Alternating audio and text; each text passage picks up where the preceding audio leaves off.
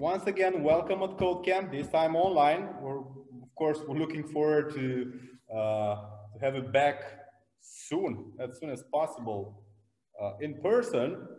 But for now, I think we're good. Okay. We can fly our plane, we can have the conference at the same time, so lots of advantages.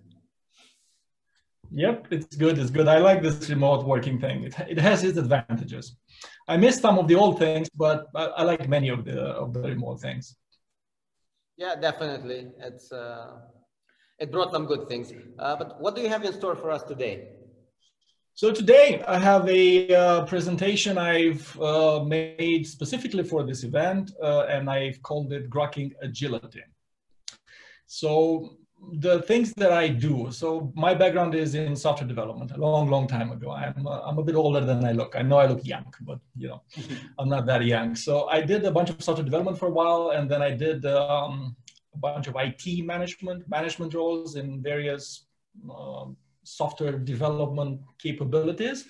And for the past 6 years now, I've had my own little company where I primarily do leadership consultancy and training and agile consultancy and training. And not surprisingly, I like to mix these things because I like the idea of agility quite a lot.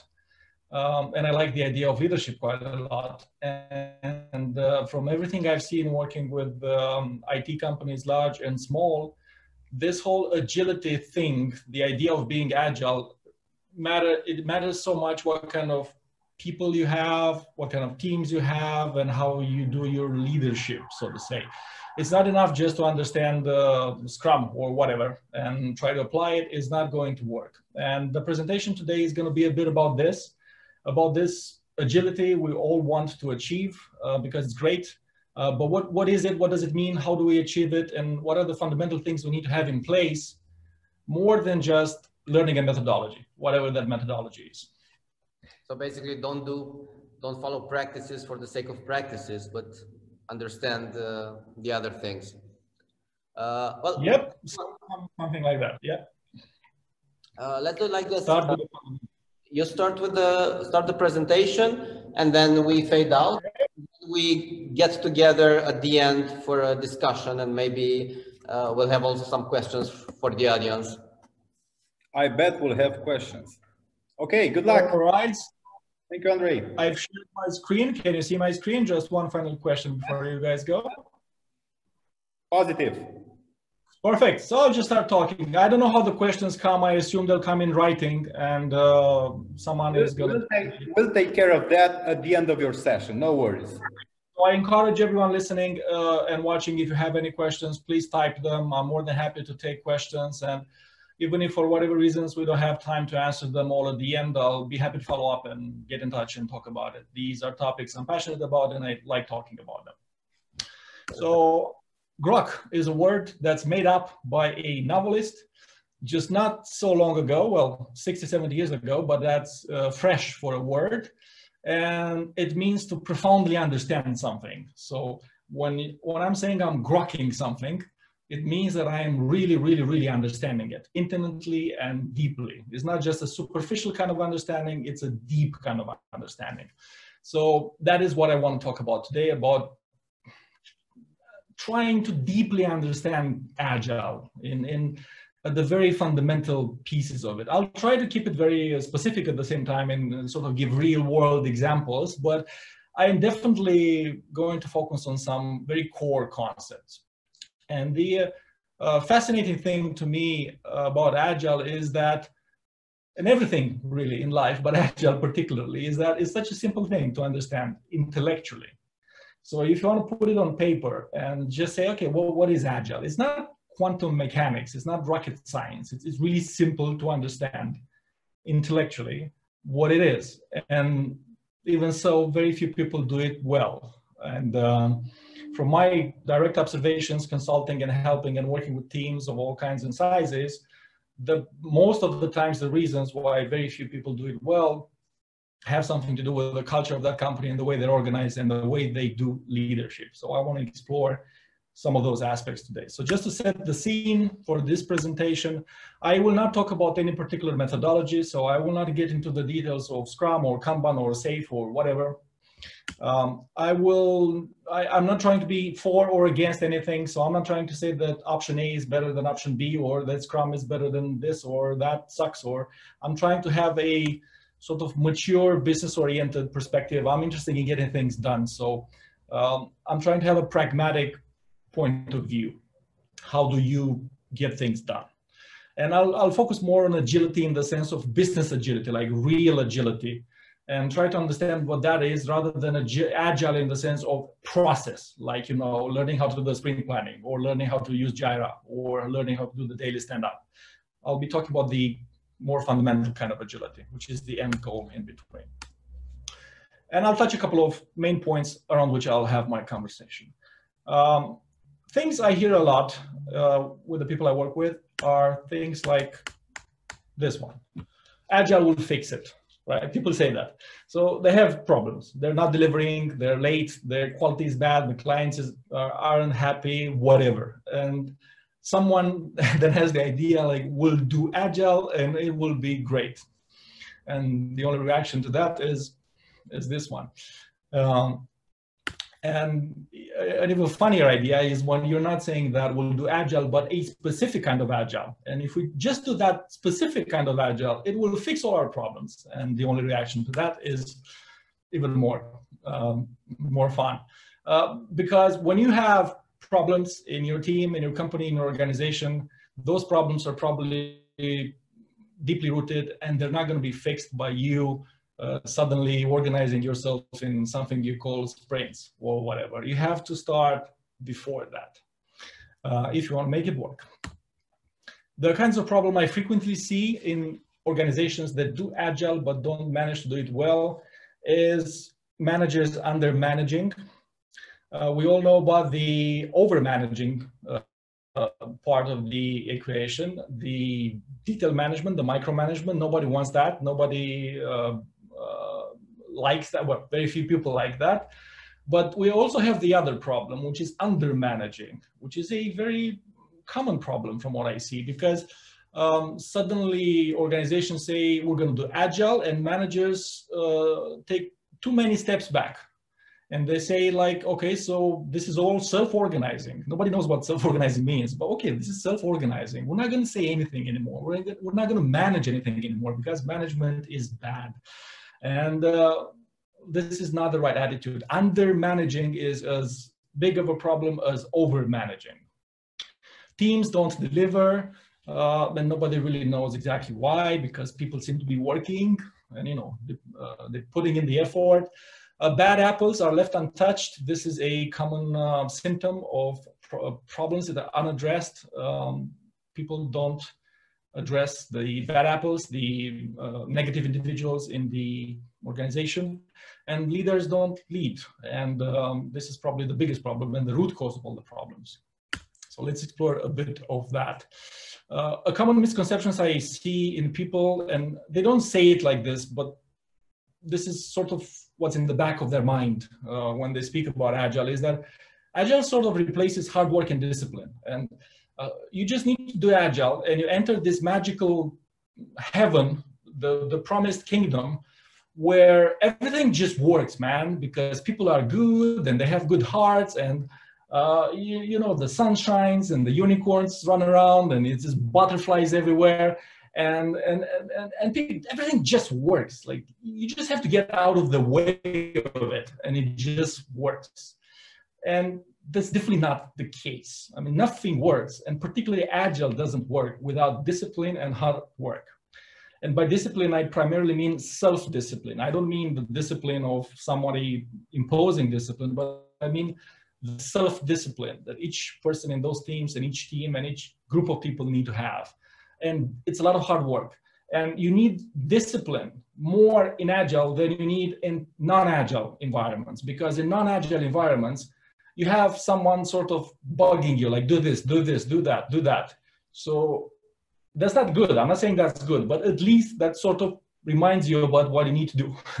In Agile, you're supposed to have initiative and decide on your own that you need to do things and start doing things. And you cannot do that without discipline. So I think too many people focus on the unicorns and too few people focus on the discipline. Agile requires discipline, self-discipline primarily, and all kinds of discipline. It's a fluid kind of discipline. It's not a micromanaged kind of discipline, but it's discipline. It's key. It's absolutely key. And the other fundamental thing I want to say is that Agile doesn't change your culture. From the contrary, if you have a bad culture and you try to do Agile, your bad culture is going to mess up the Agile, and you're not going to do good Agile. So if you have a bad culture in your company, you doing Agile is not going to fix anything. You're just going to do bad Agile. So you got to start with the culture. So let's dive into these things and look at a few specific things. And I'm just going to work around a few examples. So let's assume one example, one challenge you have is to build a team. You have to put together a software development team to deliver a project. And this act of putting together a team is like a little project in itself. You have to find people, interview people, select people, whatever, do all that stuff. And it's just an example. Everything I'm going to say about this equally applies to building a software product, for example, or building anything. But I'm using this as an example because maybe it's an easier to understand example for everyone. So let's say we have this challenge. We want to build a team. And we are an Agile company, right? We're an Agile business. How do we build a team in an Agile way? So let's take a look first at who's involved typically in building a team. And it varies from company to company, but in most companies that are medium-sized and above, you'll find typically a client directly or indirectly asking for a team. You'll find some recruiting people, you'll find some HR admin people, you'll find some line management person type of thing that has a budget, and those people are going to come in his or her department and budget. You find some technical leaders that will interview those people and decide that they meet whatever standards they're looking for. You're going to find the people that are already in that project that are looking for new people, deciding if those people are right for this project, for this client. So you find these kind of actors working together to build a team. And if we ask ourselves the question, how do we do this in an Agile way? That is, how do we decide if we do it in an Agile way or not? I mean, what does it mean to be Agile? Because it doesn't just mean to sort of change your mind a lot or answer the phone quickly, or just be flexible as an individual. Because sometimes people think that just because you're sort of flexible and you respond quickly and you say yes to a lot of things, that means you're Agile. And it doesn't. It's a different thing. It's two different things. So to structure the conversation a little bit, I'm going back to lean. So let's talk a little bit about value chain.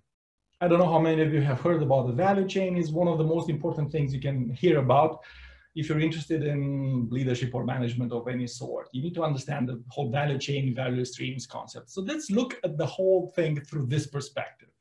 I'll define the value chain a little bit first, and I'll define it with another example. So another example, a different example. Let's say you want to start a business, and the business that you want to start, you want to sell Bavarian pretzels. That is the business you want to start. You want to become an entrepreneur, you have some money, you want to start selling Bavarian pretzels. So now we identify the value chain for this business. And you identify the value chain by asking yourself this question: what is the end result of my business? I'm not going to think about what I have inside my business, what people I have inside my business, what technology I have inside my business, what equipment I have inside my business, what process I have inside my business. That's not important right now. All I'm thinking is, what is the end result of my business? And the end result of my business is simple in this example. I want to sell Bavarian pretzels for good money to happy customers. That is what I want to do.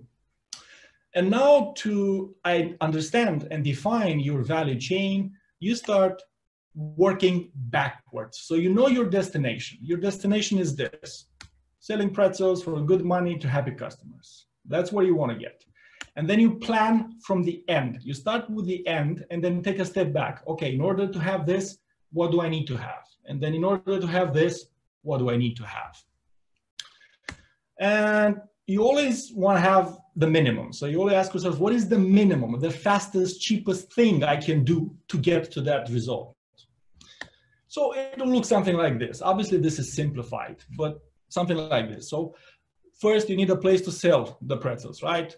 you ask yourself a question, do I want my own place, or can I have a partnership, I don't know, with a cafeteria and they will sell my pretzels in their, I don't know, in their location, or maybe both. And then you ask, what is the, let's say you decide you want your place. Then you ask, what is the minimum thing we need for our place? So what is the minimum thing we need? You need to find the minimum equipment, location, and all those requirements. And then you also need a place to make them or buy them. So the first, you have a decision if you want to make them yourself or maybe buy them from someone else and you just sell them. And let's say you want to make them. So you ask yourself, what is the minimum thing we need to make them? And so on and so on. Of course, in a real life example, it'll be a bit more complicated, but not that much more complicated. And you might wonder yourself, why the minimum? Why the question is, what is the minimum, the smallest, simplest, easiest, cheapest, fastest thing we can do to solve the problem? This kind of question, you always want to, in any kind of agility, agile, you always want to ask yourself this kind of a question. What is the minimum thing we can do to solve the problem? The simplest, the fastest thing.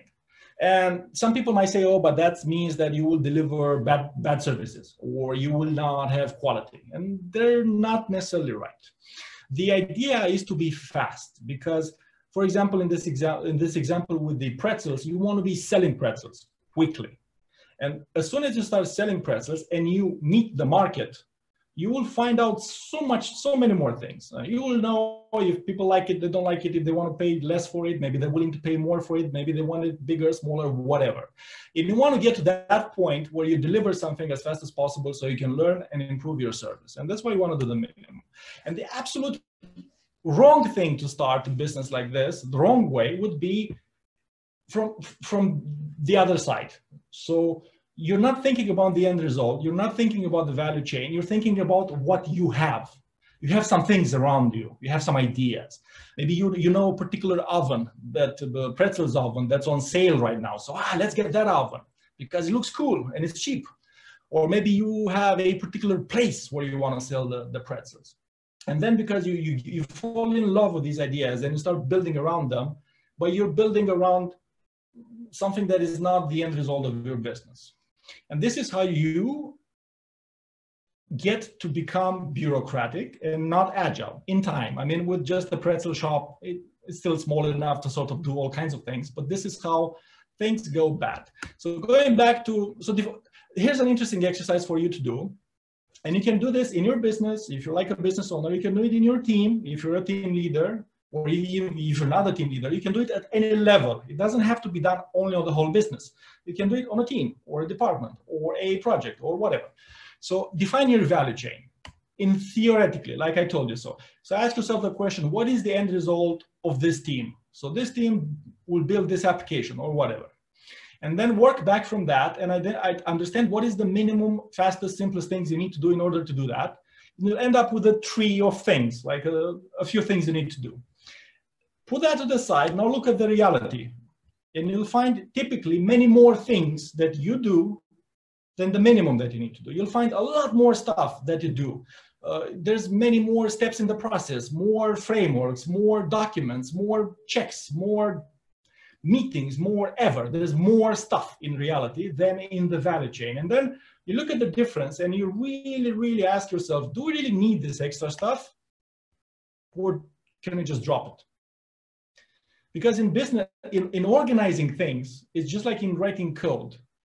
There was that famous saying, that guy whose names I forget, but he was one of the authors of Unix back in the 60s. He said, one of the most productive days is when I remove 1,000 lines of code. So simplifying things is great. And when you talk about organizing things, and Agile is all about organizing things, right? Organizing teams, people, and so on. It's usually more valuable to simplify things and remove stuff than to add stuff. And by remove stuff, I mean process, remove steps, remove checks, remove documents, remove everything. So this is one way to remove things. You define your value chain, and what you have extra, it might actually be extra, and go ahead and remove it. So if we go back to the building a team example, and we know about the value chain, and we think about the value chain, and the question is, okay, we need to build a team that's good enough for this client. That's the end goal. And you work back from that and say, what is the minimum, fastest, simplest thing we can do to build a team? And we'll come up with an answer, and that answer will be the value chain. And then we'll look at reality, and this kind of reality we have on the slide here. Is this the minimum we can do? Definitely not. This is far, far from the minimum. And this is completely unproductive as a way of working. Every one of these people wants to do something. They all want to do something.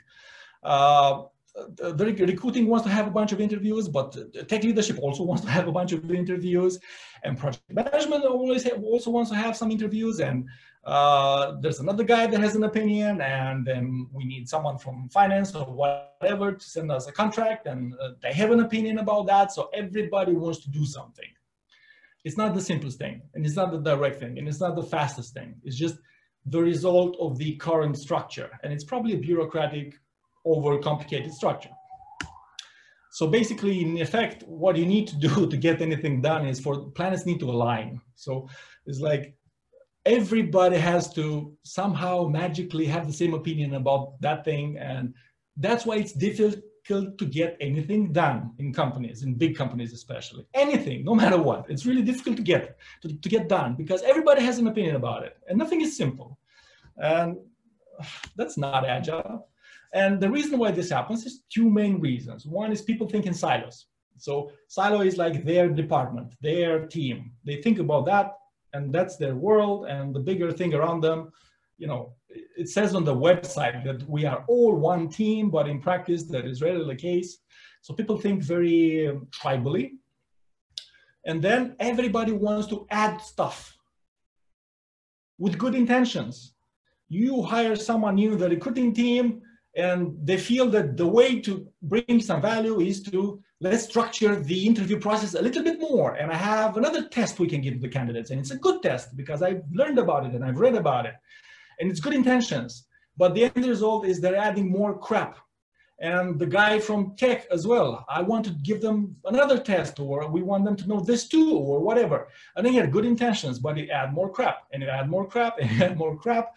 And you end up having a huge bloated process and organization with many things that need to happen in order for anything to get done. The planning needs to be aligned or nothing will happen. A better way, of course, would be for everyone to work together collaboratively, thinking about the bigger picture and forgetting about, you know, how they do things individually or in their department and just focusing on the end result. That is difficult to happen. It rarely happens because two main reasons: how people are paid and how they get their professional pride.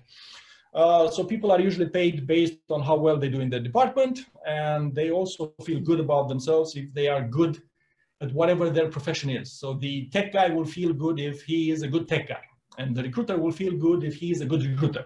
So everyone just think about their own profession, and they add more stuff in that area. So this complicates everything.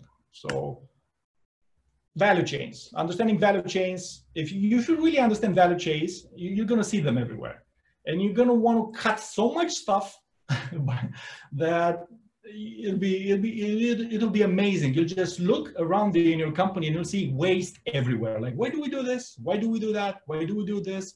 You want to simplify things, and that will be a good thing to do. The other principle is just in time. Of course, you all heard about just in time, right? So a temptation we all have when we work on something, going back to the pretzel example, is like something like the text here. So for example, if I sell them on the street in one of these, whatever, stands, and I bake them somewhere in a building behind 500 meters away, so I have to go and bring pretzels from the bakery, put them in the stand, sell them, bring some more, and so on. And the initial temptation is to say things like, I'll bring more at the same time, so I don't have to go back and forth so much. And it sounds reasonable, but it's not. And also you may want to bake more at the same time, and that sounds reasonable too, but it's bad because this is completely non-agile. This is building inventories and batching. So the just-in-time question is, how can I get as close as possible to a kind of build for order? So in an ideal world, you bake one pretzel when the customer orders it. If that's not possible, then you bake 5 at a time or 10 at a time, but not 500. Because, you know, what if it rains and you have to close down and nobody buys pretzels, then you have all these extra pretzels and they go cold and all that kind of stuff. And it's the same thing in software. People will say things like, man, we have to do something, but I don't want to do it every time. So let's just build this framework that will solve the problem forever. And this is the same thing. It's just like bringing 500 pretzels, just so we have them.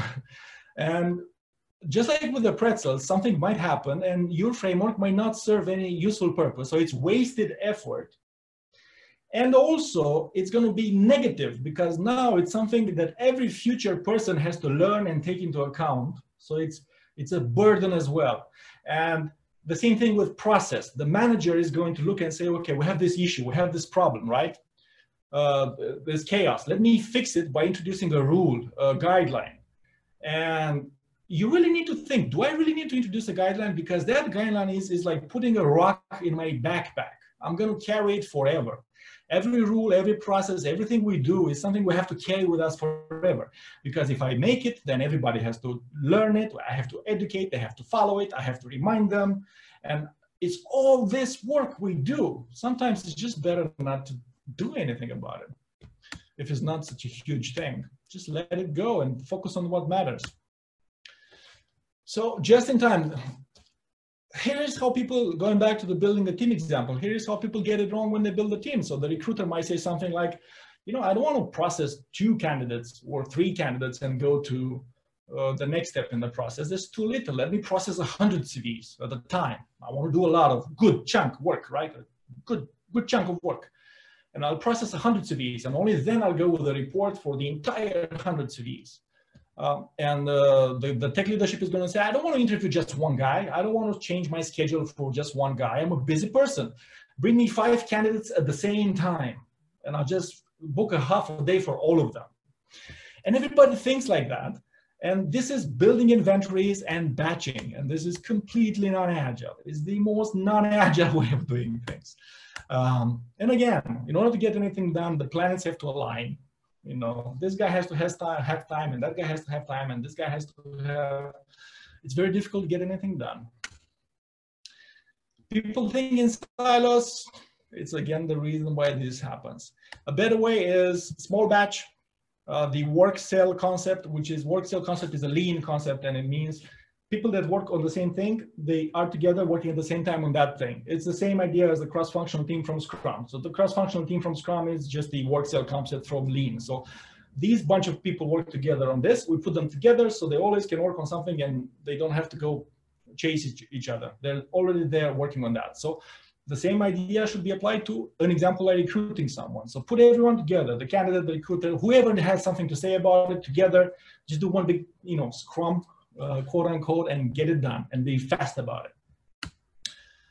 So agile process versus true agility. The process is easy, doesn't solve anything if you don't have true agility. From the contrary, if you want to do agile in terms of process and you don't have true agility, it's worse than not even doing, because you lose whatever you had and you're pretending you're doing something you're not capable of doing. So true agility is the most important thing. So here's just a few things to keep in mind. So in your company, in your team, you may be doing Scrum, Kanban, or whatever perfectly. Like you went to the training, you got the certification. You know exactly what a story point means. You know exactly why we use Fibonacci's numbers or why we don't use them or whatever. You are an expert in that. But if you can't work with sales, and every time sales wants something from you, you're like, those guys, you're not agile. It doesn't matter that you know Scrum or Kanban or whatever perfectly. You're not agile. The business is not agile because the 2 departments cannot work together. And that is the end. Nothing else matters. I mean, who cares that you know Scrum if those things don't work? You can do the best agile planning in the world. You have all the cones of uncertainties and all the burnouts and all the burn-ups and all that. But if you're batching and storing inventories and tech, like you're not doing just in time, you're not agile. You can have the best consensus and autonomous decision-making. Everybody loves self-organization, right? But if you're not breaking down silos, and if you're not making value-driven just-in-time decisions, you're not agile. And you can be flexible, like I told in the beginning. You can be flexible, and flexibility has nothing to do with agility in the business sense of the word.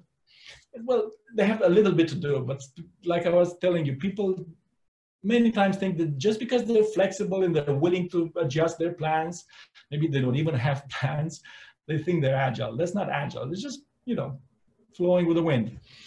But if you're not channeling change towards a value chain driven product or service, so it's okay to be flexible, but you're flexible in what direction? You should be flexible towards your value chain, towards the business value, towards the result, and not in any direction. You're not agile. Why aren't these things happening? Well, simple why aren't these happening? So I told you, teams don't deliver. Let's ignore that for a while because that's the outcome usually of all these problems. Manager undermanage, but the biggest problem is leaders don't lead. That's the biggest problem. Why don't leaders lead? Simple. When you try to break down silos, you will be faced by vicious, ferocious resistance from everyone, almost everyone. And it will be well-intended resistance. Imagine you are hired now to be the, I don't know, software VP, the medium-sized software company somewhere in Yash or whatever. And you go there and you see these kind of problems. Recruiting doesn't work well with tech, tech doesn't work well with sales, those guys don't work well with those guys, and so on. And you say, okay, oh, this is wrong. I saw this presentation at CodeCamp. I know how to fix it. Guys, you need to work together. You will face a lot of resistance. Well-intended resistance, because the recruiter person is going to come and tell you, no, recruiting is an important thing and it needs to be done well. And we need to do all these steps. And here is why we do them. And then the tech guy is going to come and say, no, we need to do all these things. And this is why we're doing, because people are very attached to how they do things. They get their pride and identity from how they do things. And it's very difficult to change things. You can, but it's very difficult. And that's why, you know, entrepreneurial companies get things done, right? Because they have a bunch of people that founded that company that have a vision and they're like, I'm going to get this done. And if you don't like it, that's your problem. I'm going to get it done. Once that first generation of people sort of retire and that company becomes a corporation, then, you know, 20, 30 years later, you have just corporate managers, and you would be amazed how powerless managers are, most managers, vast majority of managers in big corporations. I remember people that are not managers, they look up to their managers in corporations, they think those guys have so much power, they make so many decisions. They are powerless usually. They are completely powerless. They just manage Excels left and right. If they want to make some real change, the machine is going to eat them. The machine hates change. It's very difficult to make real change in big companies. And that's why it doesn't happen. It's as simple as that. So what is agility? Agility is a leadership thing, obviously. It's a business structure thing. It matters how you structure your departments or whatever, so you don't encourage this kind of tribal mentality. You want people to, if you want people to think like they're one big team and act together, that will not just happen by itself magically. You have to encourage it through the right structure, through the right incentives, through the right kind of performance management, through the right kind of example, through the right kind of decision making, all of these things. And only once you figure this thing out, go do Scrum or Kanban or whatever, because then it might actually work. Self-diagnosing your company. So you may ask yourself, does my company or my team, again, any level, you can apply this at any level, have this problem? And all you have to do to figure out is listen. Just go and listen. Go to your meetings, whatever meetings you have, and just listen to what people talk about. And if people talk a lot about the product they want to build or the service they want to deliver, that's good. But if people talk a lot about themselves or their colleagues, that's bad. And I sometimes see 90% of the conversation is about us. Like, I would do this, but those guys from the other department want that. And in order to convince that person to do that, and then they will want this, so let's prepare this document. So that manager doesn't say anything. So basically our attention and energy is focused on solving our internal bureaucracy problems, not on solving the value proposition we want to present to our clients. So just listen. And if people talk about themselves or their colleagues too much in this kind of a way, it's a bad sign. If people derive satisfaction from finding ways to work with other departments or teams, that's great. If people are happy because they sort of won an argument with another team, that's bad. I mean, I don't know how many times I've heard some tech people being happy that I've proven to those sales guys that what they wanted was unachievable. I have proven to them it could not be done. I am so great. And okay, maybe you're right technically, and that's fine. You shouldn't accept anything. I'm not saying that, but the fact that you derive satisfaction because you sort of proven to your colleagues that they're, it's so bad, man. Just work together. I mean, it hurts. And people, then another thing you need to listen about is when people talk about risk, what kind of risk are they referring to? So let's say you want to make a change in the team or in the company. And people will say, some people more than others will say, we cannot do it because there is a risk of messing this up or that up or the other thing up. And that's not bad in itself, but what are those risks? If those risks are about our ability to deliver value, that's good. But if those risks are about upsetting the existing bureaucracy, so no, we cannot do this because those guys are going to be upset, or that guy won't like it, or our people are not used to change, or then you know you're not agile because you want to make a change and you cannot make the change because nobody wants to change. Obviously, you're not agile. So all you need to do to know if you're agile or not is just see where the people's energy is going. And if the conversation and their energy is going towards managing the internal bureaucracy and process and bullshit, you're not agile. That's not an agile company. If their energy is going towards, and they understand and they think about what are we trying to do here, then you're probably agile. And yeah, try to do an agile process as well. It might suit you very well. And that's it, actually. I'm done.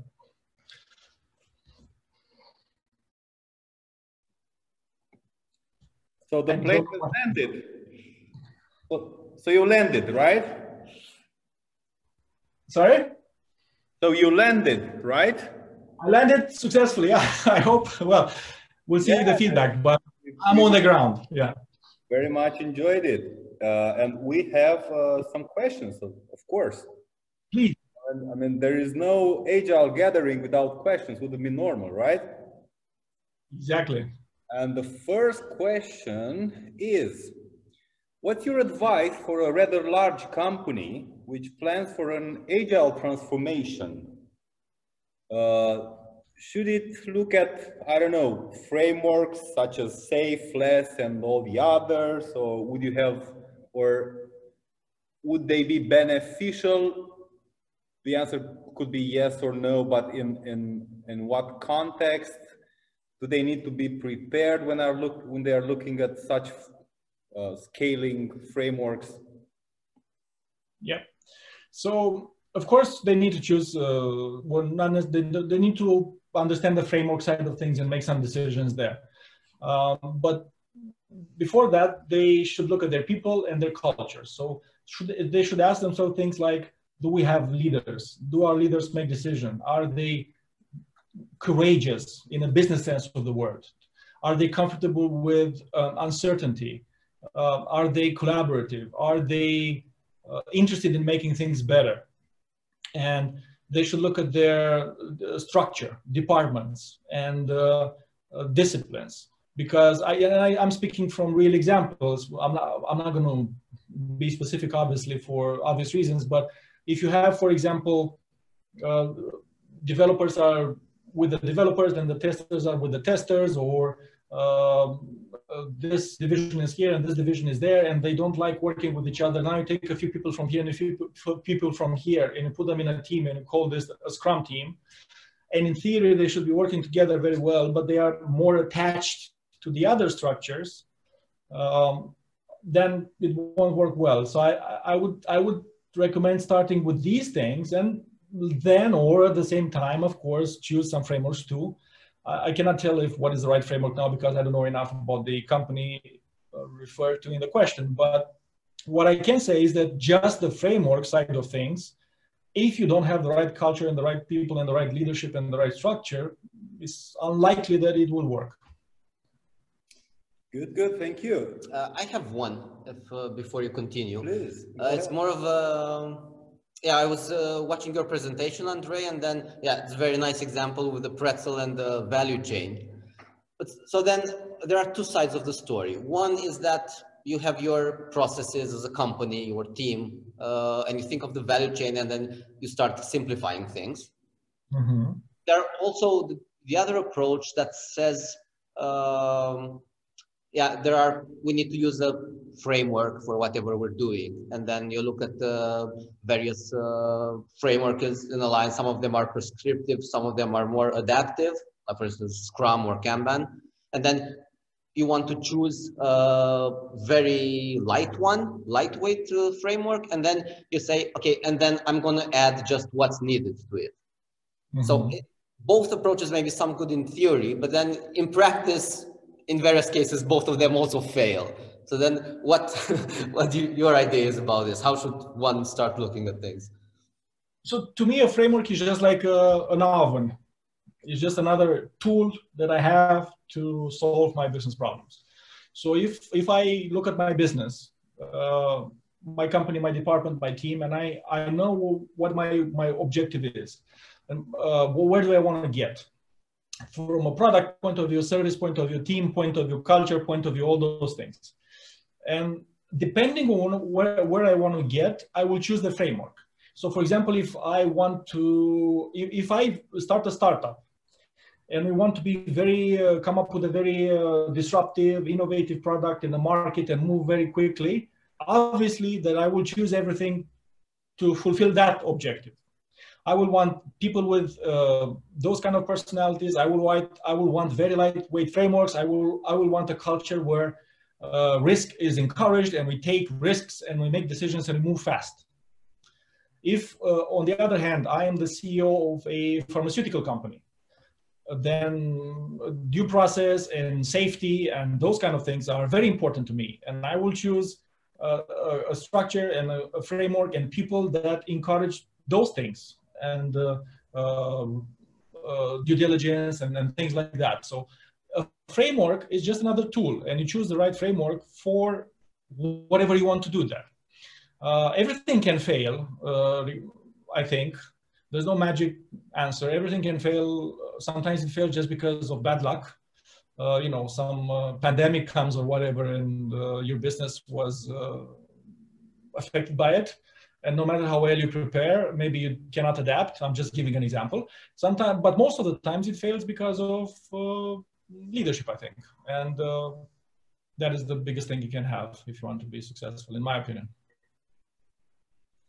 So yeah, it's one of those, I think a lot of questions are answered with depends in our industry.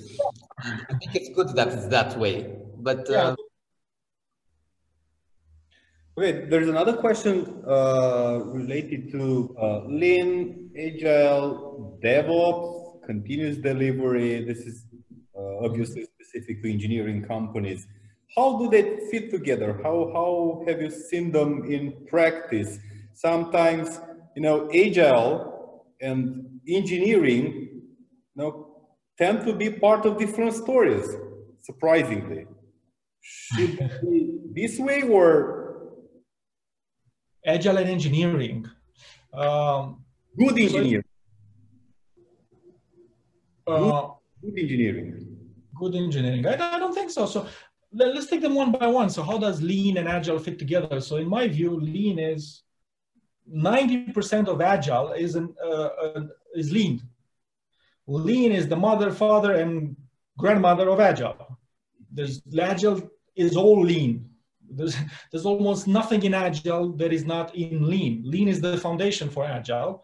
And agile is a way to take those lean concepts, sometimes change their name, and adapt them particularly, usually, mostly to software. And there's some specifics when it comes to software, like you said about DevOps and things like that. But if you want to understand the foundation of all of this is lean.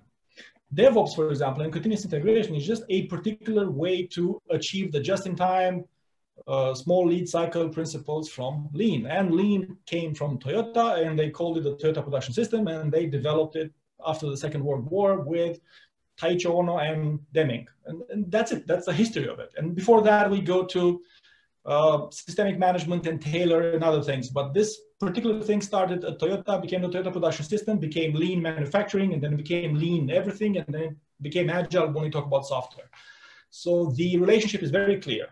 There's no, and they fit well together. And when I hear about agile practitioners that don't understand lean, that is amazing to me. It's just like, It's like, I don't know, being a doctor without understanding what a cell is, or what I don't know what the DNA is, but you're a doctor because you just learned where to cut.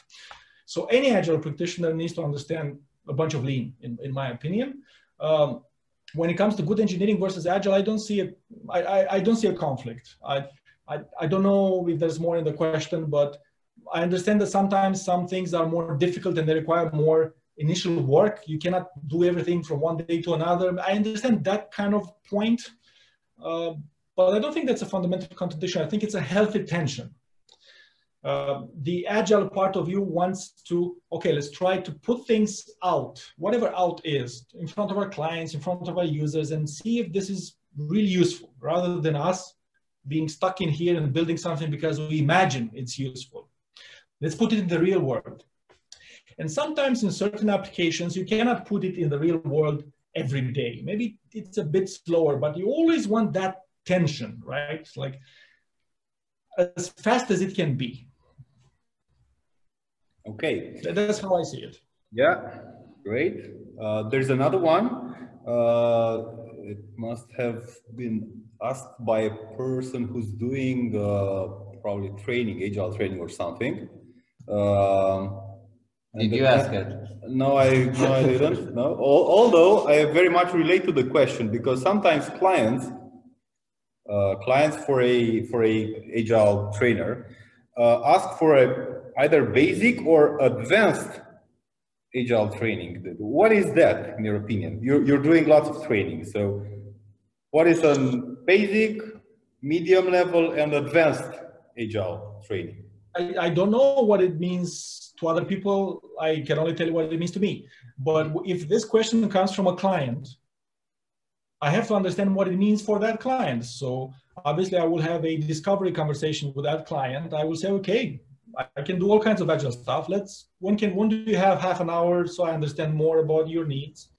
And I will ask, and I will ask them to describe the situation. Describe the situation, describe the problems as you see them, describe what you don't like in how things are happening, describe what you would like ideally to happen after this training.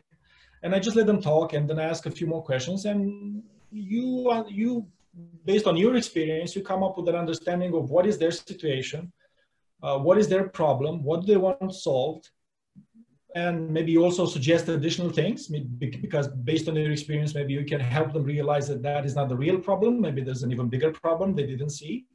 But this is consultancy, right? Because I'm not just a trainer, I'm a consultant as well. I'm not just, okay, here's the training, let me read the PowerPoint. This is the consultancy part of thing. And without that, I wouldn't know how to sell anything, because I cannot, it's not like a pretzel, right? I have to understand what the situation is. And if I understand what the situation is and I have conversations with those people, yes, then I will know what advanced means to them or whatever. And I will make a customized proposal for their needs.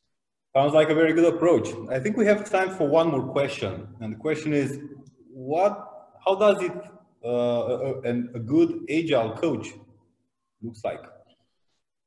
Well, this is a very interesting question, because coaching was, still is, but I think the peak fashionability of coaching was about 2 or 3 years back, when it seemed like half of Yash was a coach. I think it's only about a quarter of a Yash a coach now. And there's 2 ways to think about the word coach. One of them is a very specific way, which is this coaching, and you go and train yourself and get certified to be a certain kind of coach. And these people usually, I'm speaking with respect for everyone. I'm not saying this is bad or good, but they are very, typically what I see is that they are very adamant about coaches being not only using the questions, the Socratic method type of coaching. So as this kind of a coach, you're not telling people what to do, you're not giving them solutions, you're just asking questions, you're helping them figure things out. And obviously that's great. It's better to teach people how to fish rather than give them a fish. The other more more old-fashioned understanding of the word coach is the one I use for myself. So when I'm a coach, I'm like, like one of those old baseball coaches from the American movies. I sometimes tell people what to do. I sometimes have opinions about what is the best option in certain situations. And I try not to do it too much. And I try to, I also give them the space for it. And I tell them they can always disagree with me, but I am this kind of a more involved coach a little bit. And this is how I see it. I know many people see it the other way. And when you talk, this is one of those words that needs definition. If somebody comes and tells me, are you a coach or not? I need to ask them, what do you understand by coach? And only then I can answer yes or no. Do you think, maybe this is also one of the reasons why, I'm going back to your talk now, why some managers do undermanage, because it was that whole flame management versus leaders, and then you should empower people and teams, and sometimes they're afraid to be more directive about it, things? Yeah, I think direct leadership is great. Leadership is a contact sport, is what I call it. Leadership is like jiu-jitsu. Leadership is fought in the trenches. Leadership is not asking wise questions. It's part of it, but it's not only that. And it's very difficult to tell people you want them to do something. If you are responsible for a team, I don't care about specific job titles, and you go and tell them something like, let's work late tonight. It's a stupid example, but just an example. I'm not saying that's a good thing, but maybe sometimes you need to ask them to do that, maybe. Then you expose yourself to the fact that they will say no. And what does no mean? It means we don't give a shit about you. Right? Actually, we don't like you. Actually, you're not important to us. Actually, we're not going to listen to you. We were just pretending to be nice because there was nothing important being discussed. And sometimes many leaders they didn't want to face this moment where the people are going to say no to them, because that's going to destroy their whole image about themselves. And that's why it's difficult to ask people to do things, because you don't want to be told no. And then you retreat. I'm not saying everybody does that, but if you are that kind of an individual and suddenly you hear about something like coaching, yes, that can be an escape for you, because now you have like this wise sounding reason never to ask anyone to do anything. But I personally don't think that's leadership. I think leadership is about taking personal chances, taking the chance to ask someone to do something, to take the chance of them being there, being with them. I think that's the kind of leadership we need. Just my personal opinion. Again, I'm not blaming anyone else. I'm not saying I'm the smartest. Or this is my thoughts. This is how I think about it. Is this something that you tackled in your Fun and Fearless leadership book? Yep, it was about that. You can find it on Amazon if you want to pay €3 or for free on my website, the Introspecials. Okay. So, all right. Well, I feel we could talk about this forever, but we also have time pressure. But yeah, we'll definitely gonna have you back with us next time. So thanks a lot, Andrei. Thank you so much for inviting me, and have a great conference, and good luck to every other speaker. And I hope it's going to be a great day. For you, I'm sure it will be. Safe flights. Thank you. Let's bye, everyone.